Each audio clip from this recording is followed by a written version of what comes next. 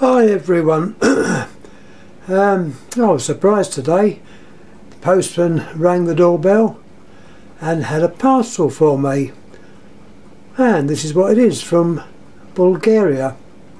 It'll be a quick video to show the main points. It hasn't been cleaned up or anything, it's as seen and more or less straight out the box that I got it in. Lucky nothing was broken, because the handset and the actual body of the phone was in contact, so any knocks I would have thought could have caused damage, but I was lucky. The box was rather flimsy as well. It was wrapped partly in bubble wrap, so I got away with it. Anyhow, I didn't really know what the phone was, but looking up rotary phone forums under Bulgaria, I always get those two confused, Bulgaria, one of these phones turned up, or one very, very similar, and I'm pretty sure it's the same thing. Another entry did show this same phone, but unfortunately the one they had got damaged in transit. But anyhow, there we are. This is the phone. I'll show you what's on the back, because one person wanted a diagram. I said, well, if you look up my YouTube, I'll put a diagram on there of that phone. So I hold it on there a little while. Hopefully the diagram will be seen and hopefully used.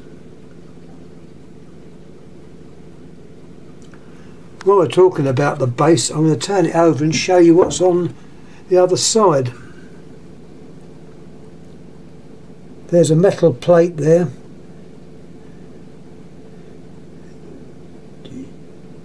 Showing 19, I think that's 64.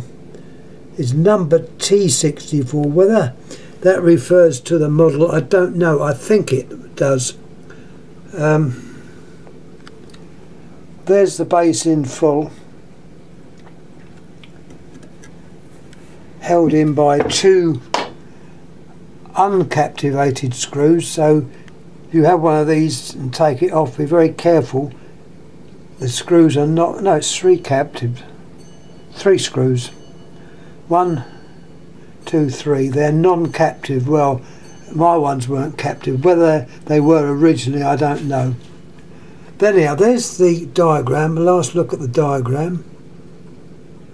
We'll have a look at the phone itself. As far as I make out, everything's correct. There's the handset with the typical handset for this type, possibly based on a German design. I don't know. It looks rather Germany to me. Quite a heavy handset made of Bakelite. I haven't even tried it out, so it might work, it may not. I see no reason why it shouldn't work. Now I'm going to show you the innards. Have to be careful here, because the wires to the dial are very, very short. I'll turn it round, and hopefully I don't want to do any damage. So I'll turn it round and we'll have a little look at the dial. There's the dial, typical, I call it European dial. If I can show it working.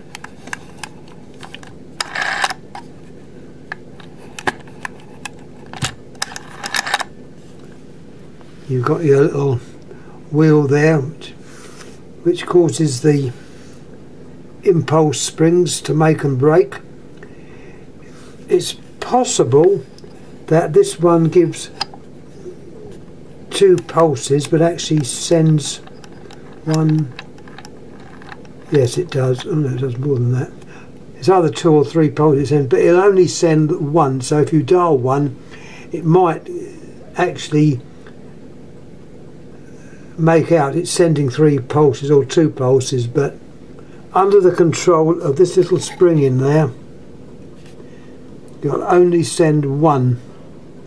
This idea, we think, is to make sure the speed, the dial is up to speed, and the other spring is this one here is the off normal. You've got a normal governor there on the side.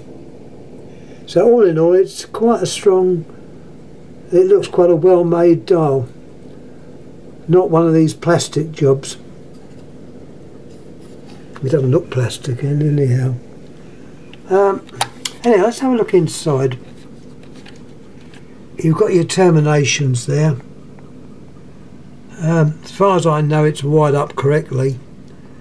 The line cord is on this first 3. That's the line cord. You can check this out with the diagram or schematic. And the other cord, when I can find it,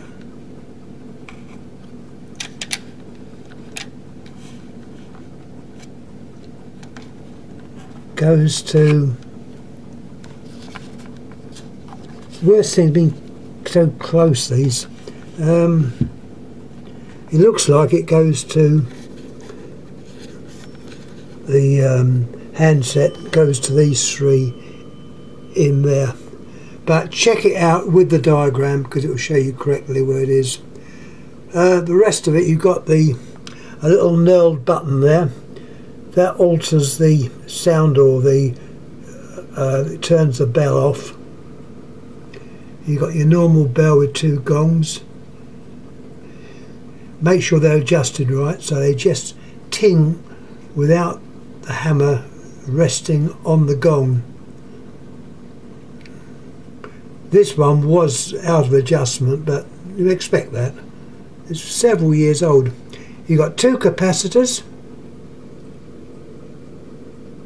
I don't know if these are any good.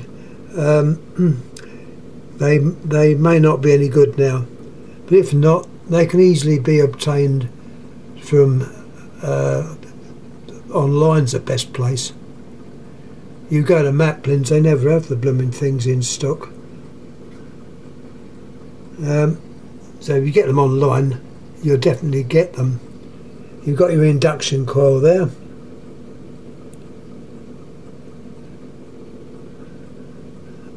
You've got a little component attached to the induction coil. I think that could be an anti-click device on the receiver. It does show one on the diagram. Anyway, what was on the base of that? Yeah, turn it over, and you've got your cradle springs, and the other side of the terminals, not really much shown. A resistor there,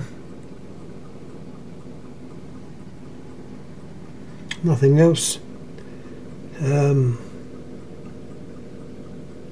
I was going to show something else, I can't remember what it was now.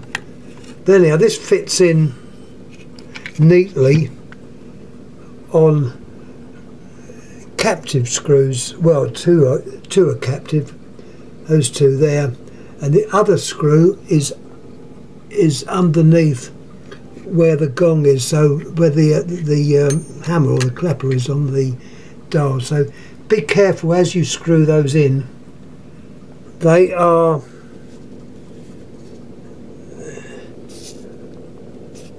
see, they're metal. The inserts in the case are actually metal, but the base is on plastic, so or Bakelite, so obviously take care when you screw them in. Don't get them cross-threaded if you can possibly help it. Turn this front back up. I know it's a bit skew with at the moment.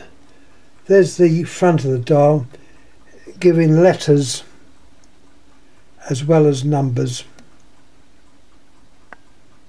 That looks like a button in the front. That's actually a dummy. It doesn't do anything. It's just, they seem to be on these phones.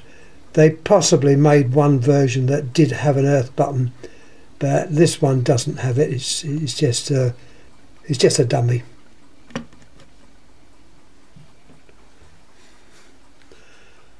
Here's the back of the phone.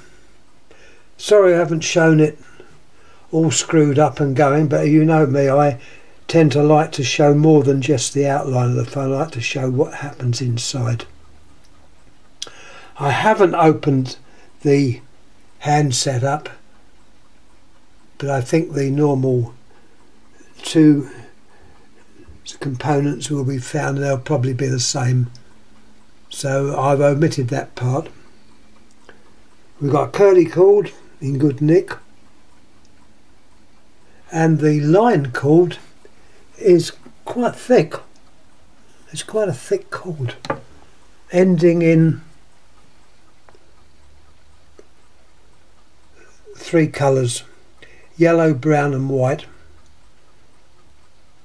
I've yet to sort out which one goes where, but with our good friend the diagram, I'm going to put it up again because I know the diagram is so important. If you have one of these phones and you open it up and all you get is where the diagram was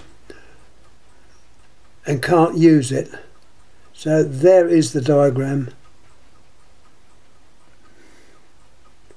I can't point to anything, but you can see there's a strap between those two connections there, so that'll be one of the lines,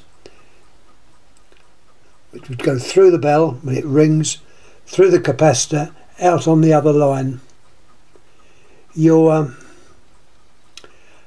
dial off normals would be the contact there, which I'm showing changeover, and that changes over, so you connect your pulse contacts virtually directly across the line.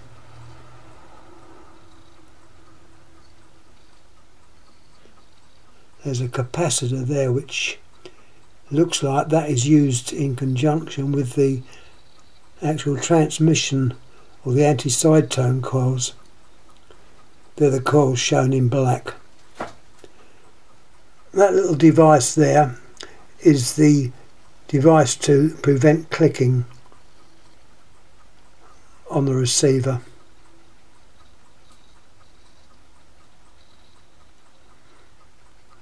This component K is the cradle contacts. As you put the handset back and take it off, these will operate, called K in this case. Anyhow, you're probably fed up with my voice rabbiting on. There's the TA-64 again on the diagram. I will try and upload this and get it online so you can all have a good look at this. I'm well pleased, and as I say, we will see if it works. So thanks again for watching. Please like, please subscribe, please leave any comments, and I do thank you for watching and taking this in. I hope I haven't driven you all to sleep. Thanks again. Thank you.